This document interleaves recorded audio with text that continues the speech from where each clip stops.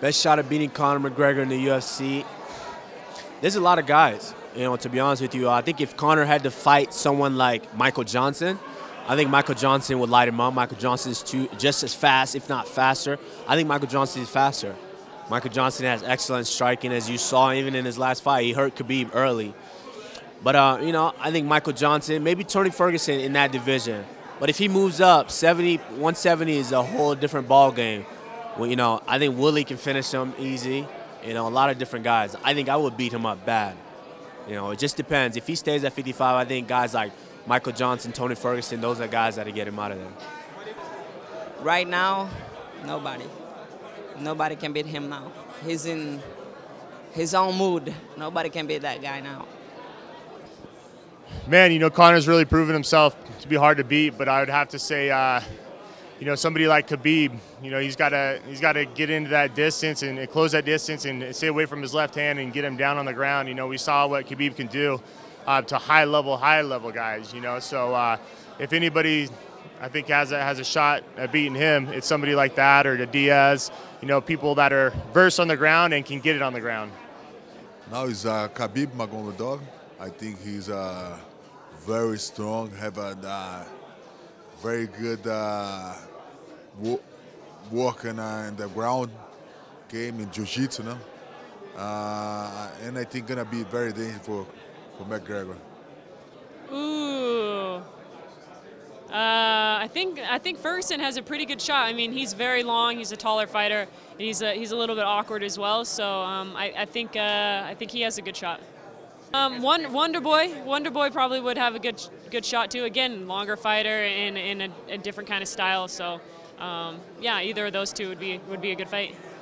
To beat Conor nowadays, in my opinion, Aldo for sure and Magomedov.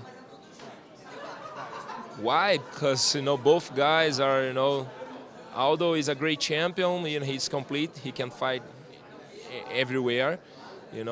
He's ready for all the situations. And Magomedov too. He's a complete fighter. He knows how to fight on stand, ground, takedowns, and his gas is awesome too. Ooh, that's a good one, huh? Best style, best game. Me, Albert Morales. I'm gonna come in. I'm gonna take everything you got, and I'm gonna keep coming. To beat Conor, man, he's a very tricky puzzle because he's very good at keeping his distance, he's very precise, and he's very relaxed. That's the biggest thing, is that he's relaxing there and he can see everything. I think Khabib would probably be, a little tough because Khabib can come in there and he's gonna grind him out. We'll see, man. Conor's very good. If he comes back to 145, I don't think those guys now with his aura, he's moved up to 55 and beat up a 52, 55 pounders. I think. Those guys are just too small for him and too slow for him. Porque eu acho que tem o melhor jogo para ganhar do Conor McGregor dentro do UFC ali da categoria. De verdade, eu acreditaria muito no Jose Aldo e gostaria de ver essa luta de novo, né, também. Mas é complicado falar agora. Eu torci tanto contra ele ganhou todas, cara. Então agora é melhor deixar no gelo. Mas eu acho que a luta mais interessante que ele está devendo para o público é com o Jose Aldo e vamos torcer para que aconteça. Né?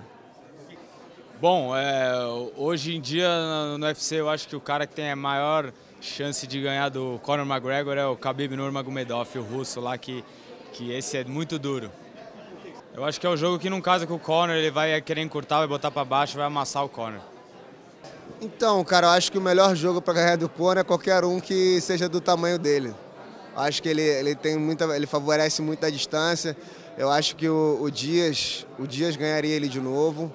Eu acho que tanto o Mendov quanto o Woodley, quanto esse cara também que lutou com o Rafael dos Anjos, o próprio Rafael dos Anjos, o Ferguson, eu acho que o Aldo, eu acho que toda essa galera, ele está fugindo por um tempo, mas vai ter uma hora que não vai ter para onde ele correr. Quando ele pegar alguém da altura dele, alguém que tem a mesma envergadura que ele, vai atrasar o jogo dele, ele não vai conseguir manter essa sequência de vitórias.